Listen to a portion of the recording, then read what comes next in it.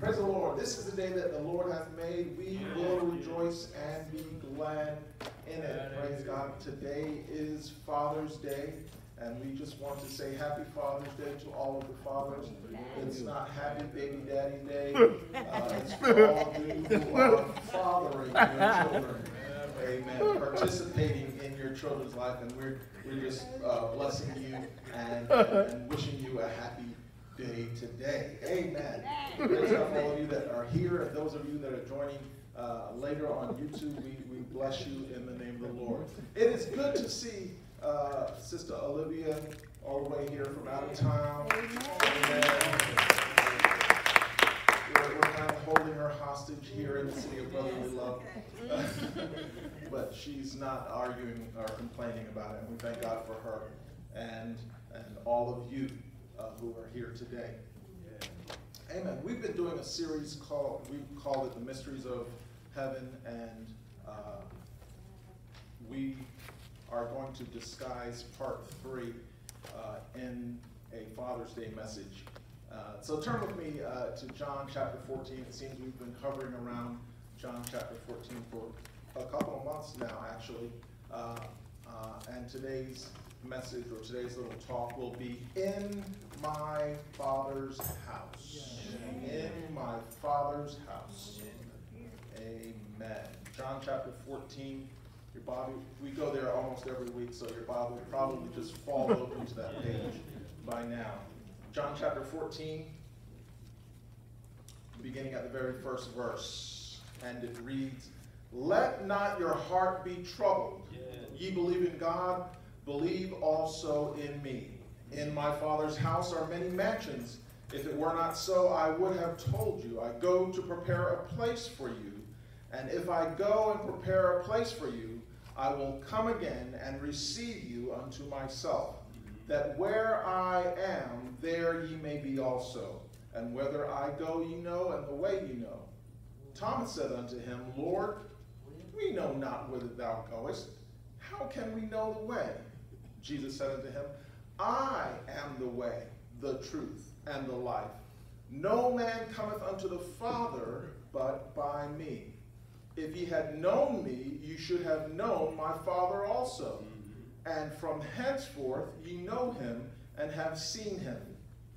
Philip said unto him, "Lord, show us the Father, and it suffices us." Jesus said unto him, "Have I been so long time with you, and yet hast thou not known me, Philip? He that hath seen me hath seen the Father. And how sayest thou then, show us the Father? Believest thou not that I am in the Father, and the Father in me? The words that I speak unto you, I speak not of myself, but the Father that dwelleth in me. He doeth the works. Believe me that I am in the Father, and the Father in me, or else believe me for the very work's sake." Verse 12, "Verily, verily, I say unto you, he that believeth on me, and the works that I do shall he do also, and greater works than these shall he do, because I go unto my Father. And whatsoever ye shall ask in my name, that will I do, that the Father may be glorified in the Son. If ye shall ask anything in my name, I will do it." Amen. Praise the Lord. So, as I was reading over this, it just kind of jumped out at me 3 points, just like any good Baptist preacher, 3-point sermon. So we're just going to give you these 3 points and let you go so you can be first in the buffet line, because the salad bars are open. Wow. Great to be free.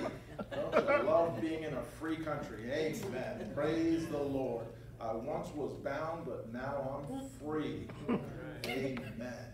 Amen. Yeah, as I was driving to church today, I saw one guy at the bus stop had a shirt on and said, "Retired slave." And he had this great big mask on his face. I said, "Brother, you don't even know, but you're not retired yet." No offense, but it's outside by himself. Okay, I'm sorry, I won't go there. Number one, There are three things here. Number one thing, there are things that Jesus wanted his disciples to know. Things that Jesus wanted his disciples to know. Number one, he wanted to let them know that he was the Son of God. In this passage, he's emphasizing Son and Father. When there's a father, there's got to be a son. Where there's a son, there's got to be a father. And so he wanted them to know that he was the Son of God. And we've mentioned elsewhere in John, way back in John chapter 3, he talks about the Son of Man. John chapter 1, he talks about the Son of Man. So Jesus is not only the Son of Man, but he's the Son of God. Oh, yeah. And I know you know, because I've told you repeatedly, and if you tell someone something long enough, they'll believe it. I told you that whenever he says Son of Man, he's saying that anyone else who is a son of man can do what I just said, no matter how different or contrary to what you feel like you are able to do. So Jesus called himself Son of Man so he could be relatable to us as mere sons of man. Most of us had a father and a mother that constructed us. They might not have been always apparent or visible in our life, but most every human being has both a father and a mother, or a petri dish. But anyway, Jesus here is talking. He wants them, number one, to know that I am the Son of God. Yeah. The second thing is right in the very first couple of words of the passage there. He said, there's no need to fear. This is actually a command. Whenever there's a verb with no subject in front of it, the subject is you. And whenever it's you plus a verb, it's a command. You stop. You let not your heart be troubled. Jesus is commanding his disciples, don't be afraid. Don't be afraid, no matter what you hear, no matter what people are saying. And even he's telling his disciples, don't even be afraid of what I'm about to tell you. I'm going away. Don't be afraid. Lord. These are things that Jesus wanted his disciples to know, and he wants you to know. He's the Son of God. He commands you, don't be afraid. The third thing here is he wants us to know there is a place or position of authority in the house or the kingdom. So he said, in my Father's house. And there are several definitions, well, 3 or 4 definitions in the Bible dictionary of what it means to be a house. But one of those definitions, it's not the first definition, but one of the ones further down, the house means my kinship, those related to me. In England, they have what they call the House of Windsor. All those folks that are related to Queen Elizabeth and Prince Charles, they're all of the House of Windsor. It's their last name. And so he's saying, in my Father's house, all those that are related to me and my Father, in my Father's domain, relationship, kindred. He said there are many mansions. Well, that word mansion there is translated as, further down again, rooms or residencies. Now, whenever I see the word residency, see, I've worked in a hospital for over 30 years. And whenever I see a residency, I think of the poor slob that is getting paid very little, but spends much of his life there learning and teaching and doing a job all at the same time. And so I said, well, could this apply here? Are we going to be residents? And you know what? We can never, somebody said, when I get to heaven, I'm going to know it all. Guess what? You will never know it all. No, you're wrong. The Bible says God is past finding out. But he's not saying that so you won't learn. You will be forever learning, forever getting to know God. They said there's 4 living creatures going around the throne going, holy, holy, holy. And they say every time they make a revolution and come around to the front, they see a new aspect of God that they didn't see before. That's why their holies can remain fresh. Can you imagine walking around saying holy, holy, holy for thousands of years? You get pretty bored after about 5 minutes. But when they come around again, holy moly, I didn't realize that. Oh, holy goodness. Wow, that too? Wow, holy, wow, you're more amazing than I thought you were 10,000 years ago. And every time they circle around God, they see a new aspect of God that they never realized before, and they just are just amazed all over again. Holy, holy,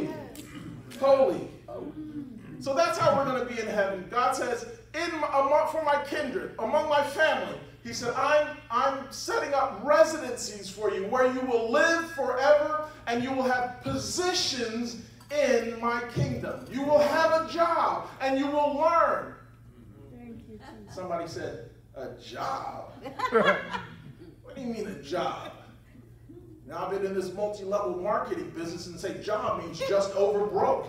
Yeah. They say you don't want a career. You know what a career is? C-A-rear.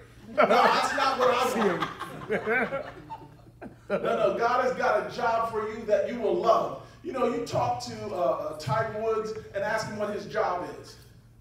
I play golf. Do you like golf? I love golf. Yeah, when they're not paying me, I'm out on the golf course hitting balls. You talk to LeBron James. What's your job? I play basketball. You play basketball? Yeah. I got 2 courts in my house, in my mansion. That's the kind of job God is going to give you. He's got a job designed specifically and especially for you. And I'm telling you in advance, you're going to love it. Hallelujah. These are the 3 things I believe Jesus wanted them to know. He said, I am the Son of God. And there is no need for you to be afraid because you too are the sons of God. You too are the children of God. And he said, in my Father's house, among all of my Father's family, those who have accepted him as Father, he said, he has provided for us an eternal residency where we can live with him, work with him, and learn with him forever. Mystery number 3. Now, this is going to be one you said, the other ones might have been a little shocking, but this one, you're going to say, oh man, I've heard that before. I know that already. Mystery number 3, human beings are uniquely given the privilege to rule with the Almighty God, their Father. That is a unique privilege. 2 Timothy 2:12 says, if we suffer, we will also reign with him. If we deny him, he also will deny us. But here where it gets really mind-blowing, in Hebrews 2, 5 through 18. I so badly wanted to read that whole chapter 2 of Hebrews. The King James makes it a little tough to read it right off, but I'm going to read it in the New Living Translation. I'm going to spare you and just going to read from verse 5 to verse 18. Hebrews 2, 5. And furthermore, it is not angels who will control the future world we are talking about. For in one place, the scriptures say, what are mere mortals that thou should think about them? Or a son of man that you should care for him? Yet for a little while you were made them a little lower than the angels, and crowned them with glory and honor. God has crowned men with glory and honor. We're talking about the men who have accepted God as their Father. He's crowned them with glory and honor. Verse 8. You gave them authority over all things. Now he's talking about God. God gave men authority over all things. Yeah, yeah. Wow, I thought I'd hear the sound of mines exploding, but no. I guess you need another cup of coffee. God has given mankind. Think about angels. There's an angel in the Old Testament. It said it slew like 170,000 men. One angel. Yeah. One angel did that. The death angel killed I don't know how many thousands throughout Egypt. The death angel came through and killed the firstborn of everything. Cattle, men, sheep, horses, everything. One angel. But God said, not to them. I didn't crown them with glory and honor. No, not them. That one that I made a little bit lower than the angels. When you were born a little bit lower than the angels. But I tell you, when you were born again, that excels you to higher than the angels. Then you become crowned with glory and honor. And then God says, I have set aside for you the authority over all things. Verse 8, I didn't finish reading. It gets more exciting. Now when it says, this is Hebrews 2, verse 8, New Living Translation. Now when it says all things, it means nothing is left out.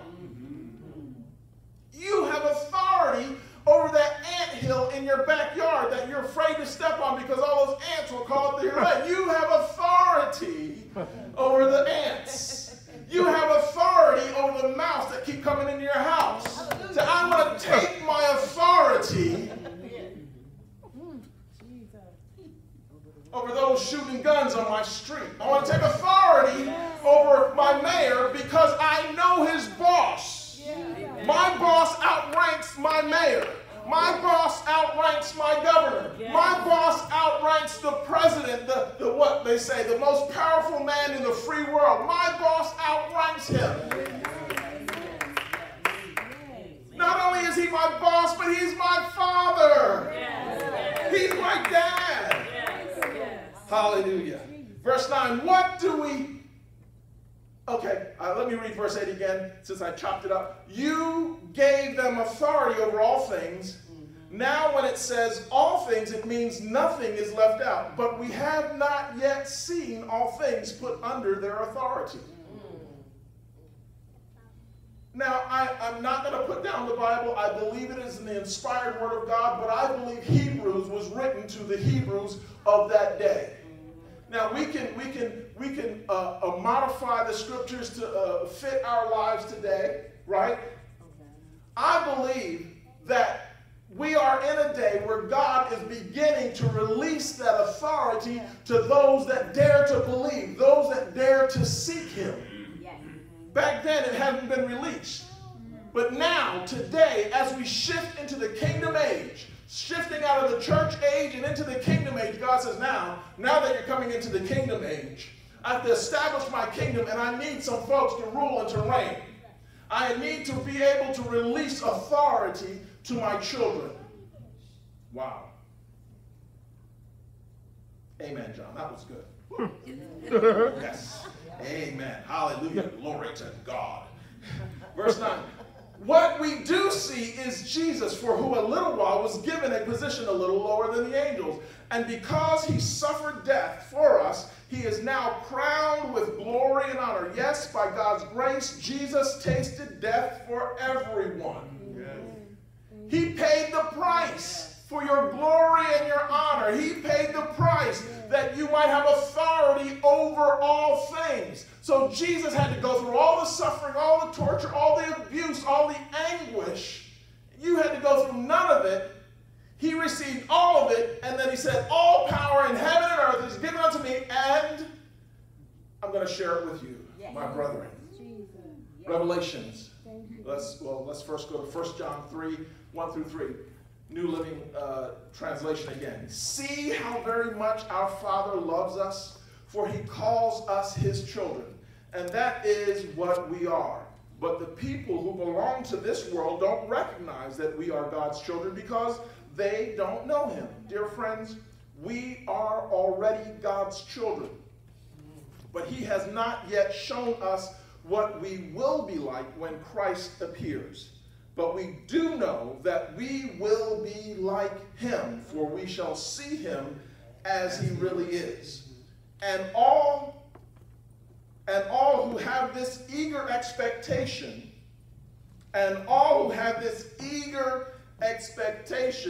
will keep themselves pure just as he is pure. So I quote this verse a lot, not in this translation necessarily, but I believe, see, a lot of people believe that when Jesus comes in the rapture, we're going to be like Jesus in heaven. Well, let me tell you, this earth needs a lot more Jesus on it. I know you can turn on the radio and find someone preaching Jesus on the radio any time of the night or day. I know you can go on the internet, YouTube, and find someone preaching Jesus any time of the night or day. You can go to almost any bookstore now and find a Bible. You can turn on the TV and find someone preaching the gospel. But it seems to me there's never been a time when people who have so much Jesus preached all around them are still so ignorant of the Word of God. Amen. I can stand up in a lot of churches and say, you remember how Moses took all the animals on the ark 2 by 2, and the rains came, and God delivered them all from the lion's den. And everybody will say amen and never see a problem with what I just said. Hallelujah. That was free. That wasn't in my notes. Somebody said, sounds like it. Yeah, but God is revealing who Jesus is to us. And then at the same time, he's revealing that we can be just like Jesus. Right. So that's another song we'll be able to cross off our list. There's not a friend like a lowly Jesus, no, not one. Then all of a sudden we have to stop singing that because, wow, she's just like Jesus. He's just like Jesus. You know, I had a backache and I was telling her about it. She said, well, I'll just stop and pray. And she laid hands on me, and you know what? I haven't felt that pain since. Just like Jesus would have done. Thank you, Jesus. Yes, Lord. You know, we were going by and we saw this car today, and she said, stop the car, let's see what's going on. And someone was there bleeding. They thought they were going to bleed out. And she just said a little prayer, stop bleeding. In Jesus' name. And they stopped bleeding. And they seemed to recover, and the ambulance took them along and they thought they were not going to live, but they lived. Wow, so I can't sing that song, There's Not a Friend Like a Lowly Jesus, because I'm seeing Jesus begin to pop up all around me. Hallelujah. Glory to God. Revelations 5, 9, and 10. Again in the New Living Translation. And they sang a new song with these words. Worthy, you are worthy to take the scroll and break its seal and open it. For you were slaughtered, and your blood was ransomed, has ransomed people. Let's start again. And they sang a new song with these words. You are worthy to take the scroll and break its seals and open it. For you were slaughtered, and your blood has ransomed people for God from every tribe and language and people and nation. Verse 10, and you have caused them to be a kingdom of priests for our God, and they will reign on earth. They will reign on earth. The people of God will reign on earth.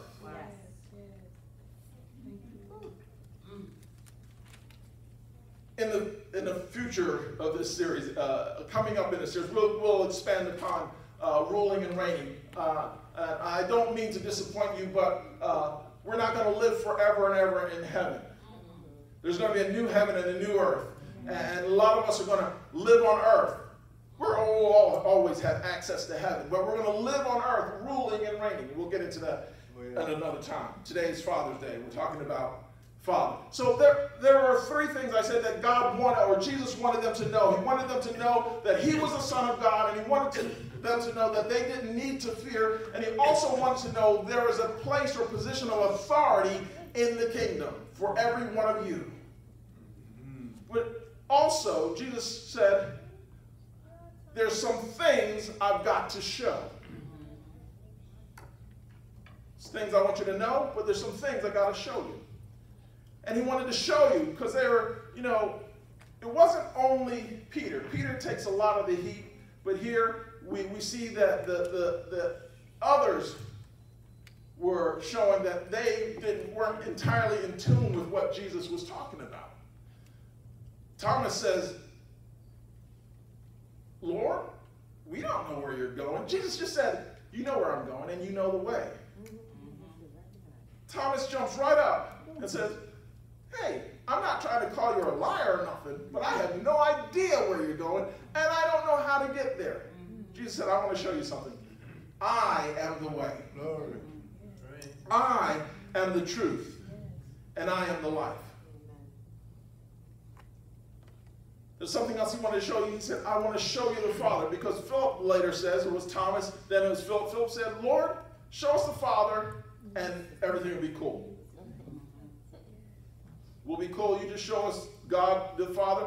And, you know, I don't know, but any father, you see, the father, I know you know a little bit enough about biology to know that the father doesn't carry the baby.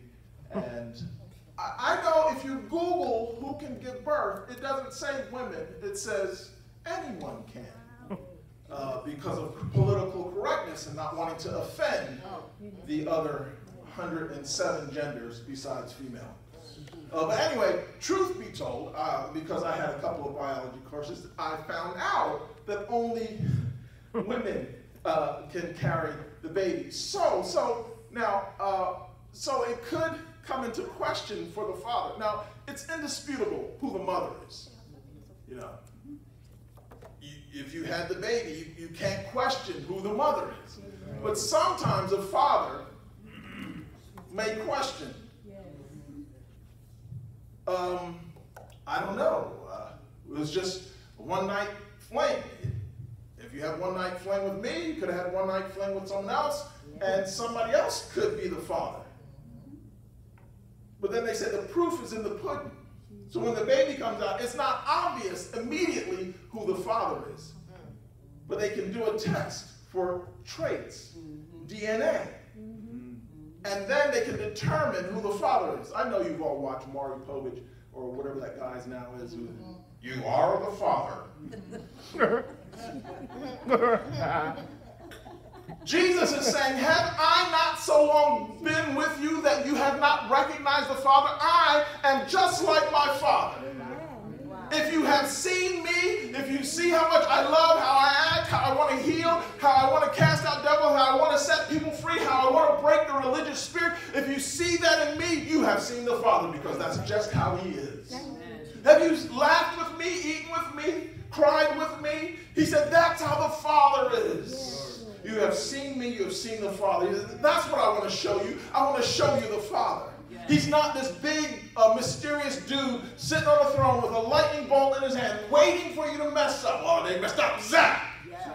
No. He's got a wrong picture of the Father. He said, I want to show you the Father by the way I have lived, by the way I've demonstrated my life, the way I have laid down my life. That's how the Father is. For God so loved this world that he sacrificed his only Son so that all of humanity can escape perishing by just believing on Jesus Christ.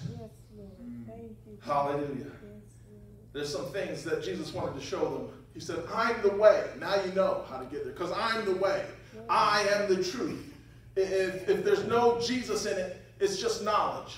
But if Jesus is in it, then it's truth. You might get that later. There's another thing he wanted to show them. How to attain whatever is required for the journey. He said, let me show you how to obtain what you need. Simple. Ask the Father in my name. Go to Father God and say, Jesus said that I could have this. And God the Father said, I will not deny the name of my Son Jesus. Jesus told his disciples, there's something I want you to know. I want you to know that I am the Son of God. I want you to know that you don't have to fear. I want you to know that there is a place for you. There might not have been a place for you in your family. There might not have been a place for you in your job. And they say, we have to let you go. God said, it'll never happen. I will not let you go. If you leave, you've left on your own accord. But he said, there's always a place for you in the Father's house. That's what he wants you to know. But he said, I want to show you that I'm the way, the truth, and the life. I want you to see the Father's love for you by looking at me, by examining my life. I want to show you the Father. And he said, I not only want to show you the Father, I want to show you where you get equipment to make this journey. Hallelujah. Thank you. I was reading an article this week, and there, I forget what year it was. I don't know, it might have been 92 or might have been 82 or 78 or some, 1 year before 2000. NASA launched a space probe, and it has finally reached the outer orbit of Pluto. Pluto, for those that may not know, is the furthest planet in our solar system. And they had determined before they sent it how big the universe was and how many galaxies there are. There's like, I don't know, 26 trillion, 26, not trillion, but the next one up, quadrillion galaxies out there. And then now that they've got this probe, this camera, the data is finally beginning to come back all of these years later. It took years to get out there. Now it takes, I don't know how long for the signals to get back to Earth. And they're finding out that the galaxy, or the universe, has a lot of empty space where galaxies should be. Listen, you're not going to be bored with your job in heaven. God said, I'm saving a whole lot of work for you to do. They said 90% of the universe is void of the galaxies that it should have. I don't know. I'm just saying, maybe God wants you to create some galaxies. You crazy? You crazy, stupid or something? No, it's doable. We know that Jesus told a parable, and he said to the servants after they had made interest on what he had given them, he said, "Well done, thy good and faithful servant." And that's what we all say. We want to hear him say, "Well done, thy good and faithful servant." But we don't say the rest of what he said to those servants. We just say the beginning part. He said, "You've been faithful over a few things. Come on up, and I'll make you ruler over many things." Now in Luke 19, he goes a little further. He says, "You've been faithful over little, but I'm going to make you rulers over cities." Because you're faithful, in Luke, I believe it says 1 pound. I don't know what that's worth, $2.43. Because you're faithful in that, 1 pound. He gave each of the servants 1 pound. He came back and said, "Because you're faithful, because you showed a profit on that little bit that I gave you, I'm going to make you ruler over 10 cities." I don't know, we might have the mayor of Philadelphia for the millennial reign sitting right here in our midst. We might have the king of planet Earth sitting. But God says, "I'm going to put you over the cosmos to rule and reign. You're crowned with glory and honor. You're already seated in the heavenly places." All right, too much for Father's Day. But let me tell you, your father, if you're saved, your father is all that and a bag of chips. He is amazing. Yes. He never failed. He's a good father. That's who he is. So Jesus said, there's some things I want you to know. There's some things I want you to show. And lastly, so that you can get to the buffet line, he said, there's places I want you to go. Amen. Scripture, I told you I've been hearing almost every day, and it's continuing. I'm hearing it almost every day. 1 Corinthians 6:17. He who is joined to the Lord is one spirit with him. Jesus said here in John, he said, "I will receive you, that where I am, you can be also." Again, a lot of people believe that Jesus is coming back in the rapture. He's going to snatch us all away, and we're going to go somewhere called heaven and live with him there. But as I'm reading this, I'm thinking about this. As we lived, our family lived here in New Jersey, Pennsylvania area, and we would go down to South Carolina quite frequently. Very often unannounced. We just show up. You know, Dad knew the way. He was born there. He lived in the house a long time. That's where Mama lived. You always know how to get to Mama's house. But once in a while, every other year or so, they would make the hike up. And I don't know why they get around Baltimore someplace, saying, "We don't know where we're going." But we told you how to go. Can you come out and meet us? And sometimes we'd have to drive as far as like Chester on the 95 to meet them. And I believe this is what God is saying. He said, "I will receive you. You start coming to me, and I will receive you, and then we'll all go home together. I'll take you to places." He said, "But you've got to start the trip, and I'll come and I'll receive you." Yes, salvation is a gift. But he said, I'm talking about stuff. I'm talking about responsibility. I've given you this thing to work with. I've given you talents. I've given you abilities. And he said, I want you to work with them. And as you work with them, I will receive you and I will show you your rewards. The places you will go. How will we get there? I've been hammering this home. I know it's a new concept, but it is throughout the Bible. We will travel to the destinations God has us, initiated by our imagination. Imagine that. Jesus is like the Father. So then you begin to imagine Jesus. or God the Father, because you know Jesus. Some of my friends at work try to imagine what my father's like because they know me. I bet he's always telling dad jokes just like you. Well, not always.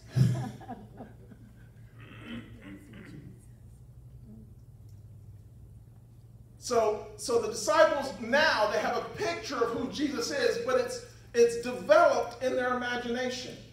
I said, I believe it was last week, I said, you know, I don't think that I can remember I've ever heard anyone say the movie was better than the book. Almost always, if they have read the book, they say the book was better. Why? Because in the movie, it was someone else's imagination. And it's limited by comparison to your imagination. And so when you read the book and it's just describing it words, your mind builds the picture. Oh, yeah.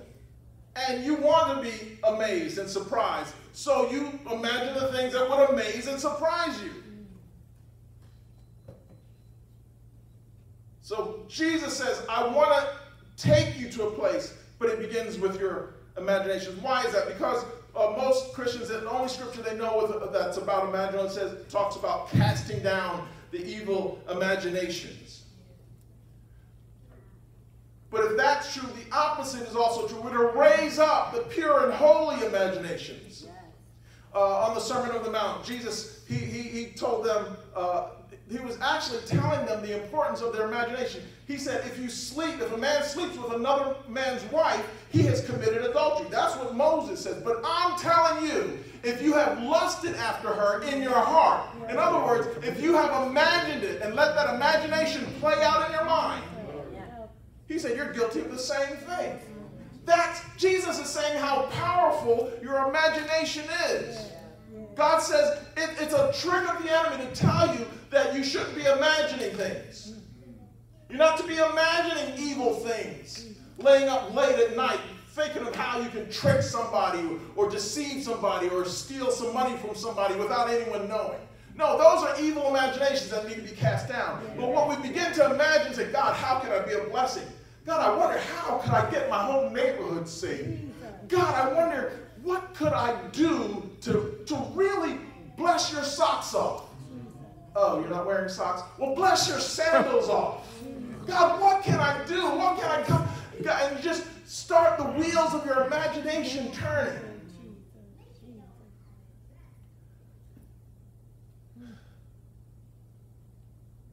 Jesus said, if you see me, you've seen the Father. That's your imagination. Not like the song John Lennon sings, Imagine. That's all the wrong imaginings. Imagine there's no heaven. Imagine there's no hell. In the song he says, imagine there's no religion. Essentially what he wants you to do is imagine there's no God. And there's no such thing as right or wrong. You can do whatever you want to do. That's what he's saying. That is actually demonic. So, yeah, I mean, next time it comes on, don't sing the lyrics if the song you grew up with. Maybe you want to hum along, but don't sing the lyrics. Because that's not how you want to use your imagination. But I'm going to say something that is contrary to what a lot of people say, and it might even sound a little contrary to what I have said. Religion is not entirely evil. Religion is actually a good starting place to find God. But once we've found God, we don't want to be religious. We want to have a relationship. So we take religion, that's man trying to find God.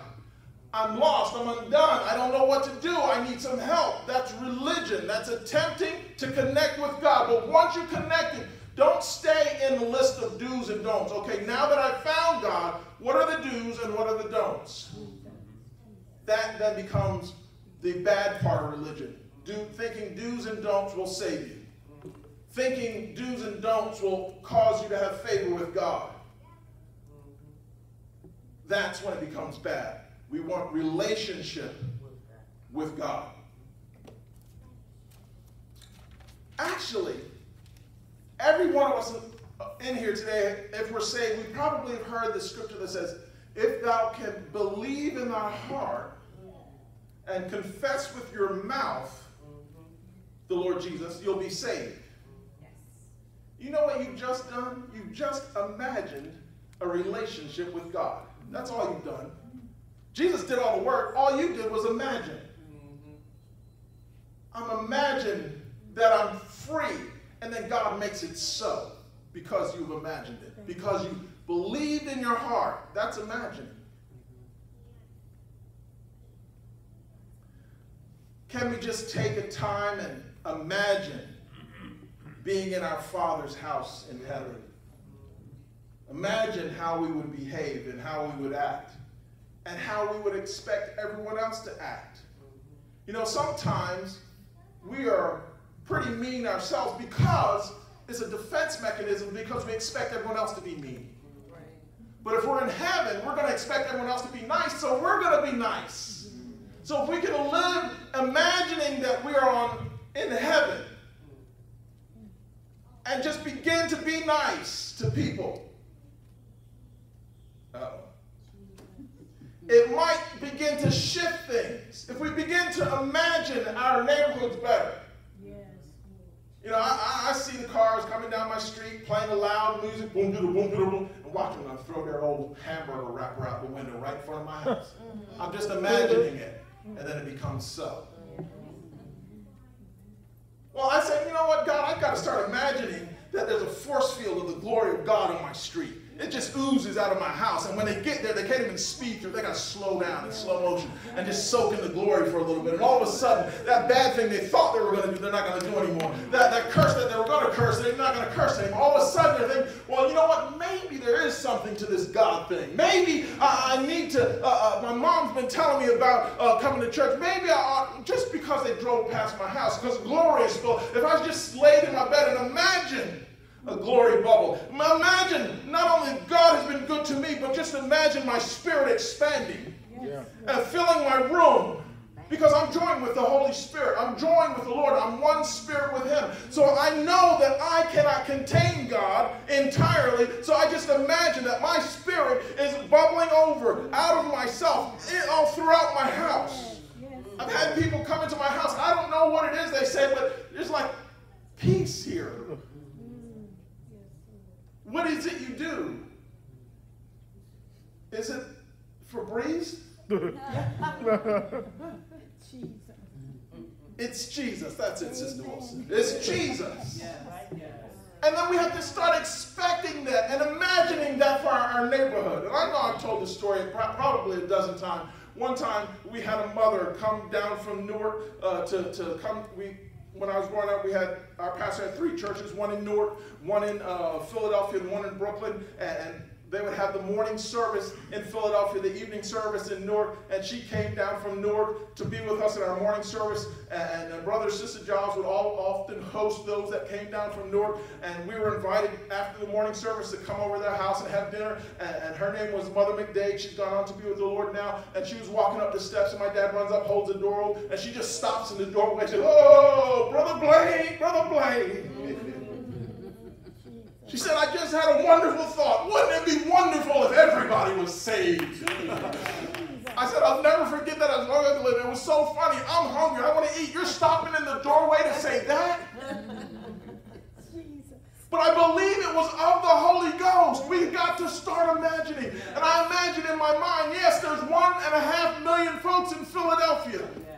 Can I imagine what 1.5 million folks who are saved in the same spot, the same town, all saved at the same time? If 120 people can call down the Holy Ghost and turn the city upside down and see 3,000 get saved, what could 1.5 million people do?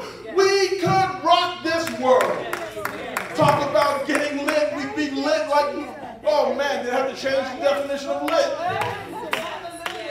Hallelujah. Somebody said, don't be silly. A whole city can't be saved. I said, have you heard of Nineveh? Yes. If Nineveh can be saved in less than 40 days by one man doing what God told him to do. Now, I know there probably wasn't 1.5 million people in Nineveh, but if there were only 100,000 If one man could change 100,000 because he obeyed God and not even willingly obeyed God, God had to smack him upside the head to be obedient. And he's counting the whole time he did. He said, God, I knew if I told them they would repent and you'd forgive them and have mercy on them. I don't even like these people. And you're such a merciful God. Thank you, Jesus. Thank you, Lord. Guess what? If you begin to love your city and cry out to God and do what God says to do, if you come to God in the morning and not rambling off all the things you want him to do for you today, say, God, what is it you'd like me to say and declare and do and pray? Help me to do those things. God, do you want to see my neighborhood saved? God might say, no, I want you to pray for Essington down in southeast Philadelphia. I want you to pray for University City today. Okay. I know my turn's coming up. And as we see God begin to move because we're obedient, then we can say like the blind man, Sister Smith said the other day, said, wow, and others thou art calling, God. I've seen how you've blessed in this place and that place and the other place. But God, do you know I have a place too? God, while and others thou art calling, please don't pass me by. Hallelujah. I know. They're lining up at the buffet even as we speak. Hallelujah.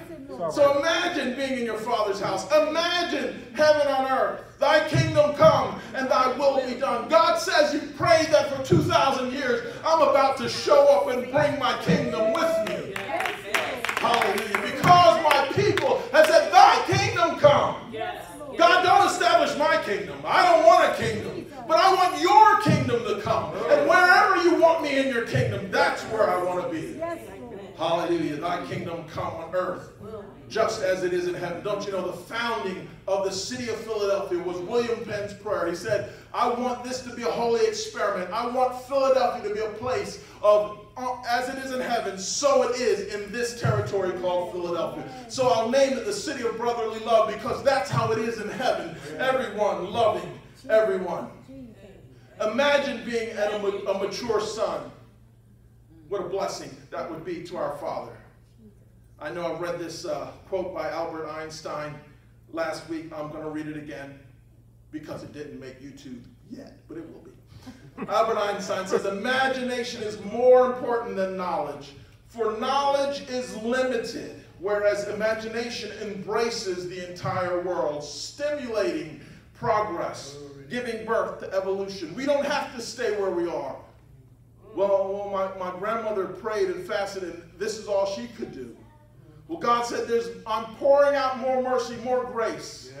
But what you have to do is step into the Father's house.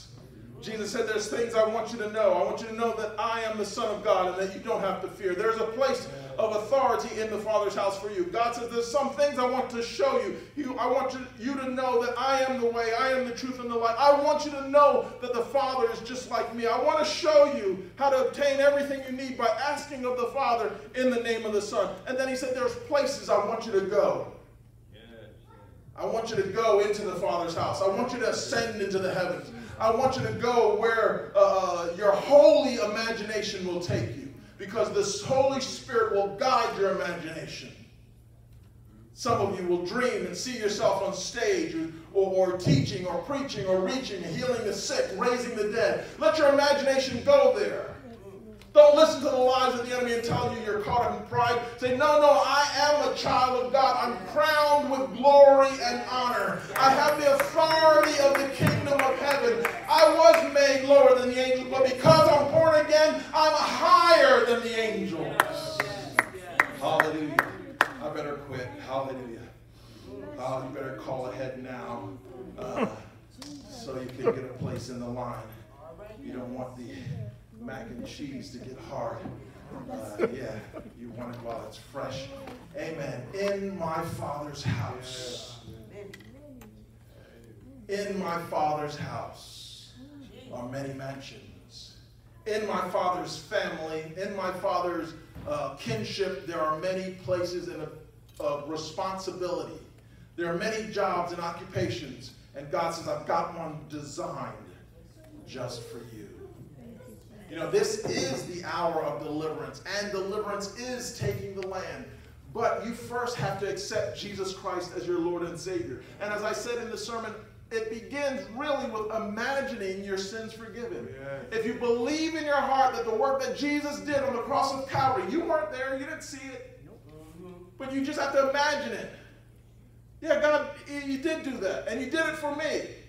And you confess that with your mouth, God says you're saved already. But don't stop your prayer there. Say, God, I want you to fill me with your Holy Spirit, because you know what? I don't understand the things of the Spirit. I need your Holy Spirit, the Holy Ghost, to help me to understand the things of the Spirit. So I'm not like Thomas or Philip or Peter or those folks in the Bible when Jesus was speaking. They had no idea what he was talking about. But fill me with your Holy Spirit. And God, don't even stop there. I want the gift of speaking in other tongues, that I can accelerate my growth in you and be all that you want me to be in a short period of time. Again, if you've done these things, ask Jesus to come into your heart, be the Lord of your life.